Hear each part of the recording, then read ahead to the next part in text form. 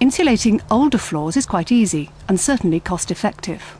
The floorboards on this 1920s house have been carefully removed, and an insulating quilt has been suspended between the joists.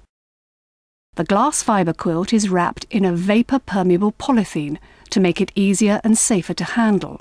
Glass fibre can be a skin irritant.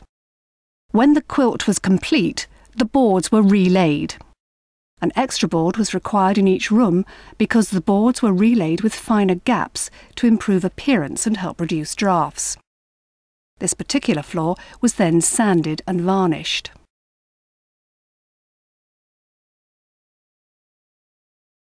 An alternative is to use rigid foam or polystyrene boarding supported on battens. If possible, the edges of the floor should also be insulated to prevent the risk of cold bridging and condensation.